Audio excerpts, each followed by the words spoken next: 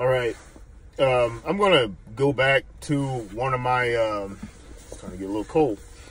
I'm going to go back to one of my old videos, and they were talking about, and it seems like I still get a whole lot of reactions and comments on that video. And it was the Jared Taylor, Baked Alaska, Tariq Nasheed, little, I guess, debate. Like I said before, you can't really call it a debate because Tariq Nasheed pretty much handled himself on that.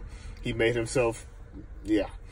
Anyway, on that, a lot of people, and one thing I do not like about Jared Taylor's followers or fans or whatever is they keep trying to make a segregationist a little more palatable. And when I say a little more palatable, that he's not really a racist. It's just that he's for freedom of association.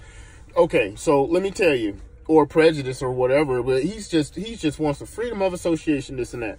I looked at it like this. First of all, I don't give a crap if that's the way he believes. I believe that anyone should be able to say whatever they believe, and if that is indeed what they want to do, then they should be able to do that without having to have government intervention and make people live with people that they don't want to live with. I have no problem with that at all. Now, the way I liken that is to, if I'm a person that says, of course this is far from a Mercedes, if I say, well, I only want to buy my Mercedes and that's all I'm willing to drive and you know, and things like that, it's because you think the Mercedes are inherently better than any other car, than a Lexus, than a BMW, than a Toyota, than a whatever. So you think that is better. Of course you do. It's nothing wrong with that. But let's call it what it is. Let's not sit back and try to say, you know, act like this is something that's that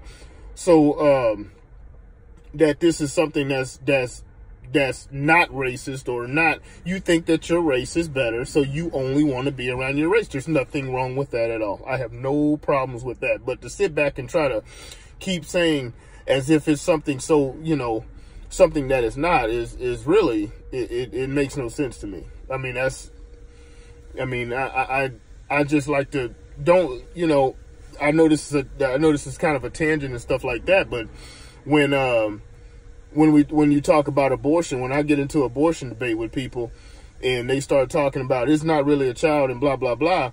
Like, look here. First of all, it is. Let's not lie to ourselves. Let's not lie to ourselves to get to try to push our ideology. Let's not do that. Of course, you're killing a child. You're killing a little person or whatever. Okay, get it. I get it. You're willing to do that just to live what you feel is going to be an easier life. There you go. Let's call it that, and then we can start talking. But to sit back and just keep trying to tell that, well, Jared Taylor, he's not that. It's not. No, it's not really. It's just freedom of association. You're trying to basically, you're basically trying to wrap it up in paper, like it's something different than what it really is. That's it. I'm hoping that I kind of cleared that up. It doesn't seem like it's ever been where anyone thinks that I haven't seen too much of people thinking that I don't feel like he should be able to do that if he wants to. I don't feel like that.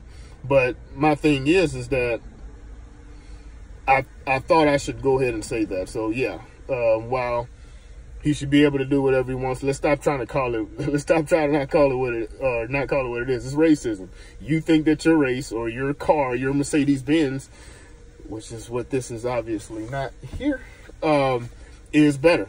So you would prefer to be around the that said car because it is better. That race because it is in your thoughts better, which is awesome. So there we go. That's my comments on that. Comment, like, share, subscribe, and all that, and we'll see you in the next one. All right.